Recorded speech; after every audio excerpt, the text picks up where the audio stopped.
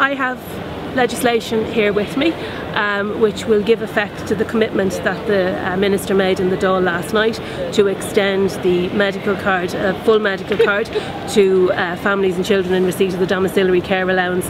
The Minister spoke a lot about his commitment to do this.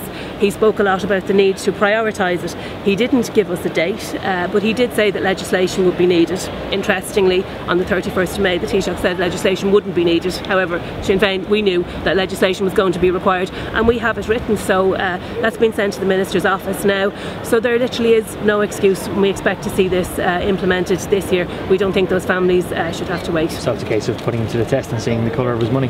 Well, exactly. It's he needs to make good on his commitment, because he spoke some fine words last night, and he said commitment, he said timely, he said immediately, he said priority.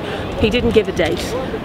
We think these families deserve a date. There were families in the gallery last night who were looking down on the proceedings. I spoke to them afterwards. They were there at my invitation, and I spoke to them afterwards. They want to see a date. They absolutely welcome the government's commitment. We welcome the government's support for our motion. We welcome Fianna Fáil and the other parties' support for our motion, but it's not worth the paper it's written on unless we see the action to back up the commitment that he's given.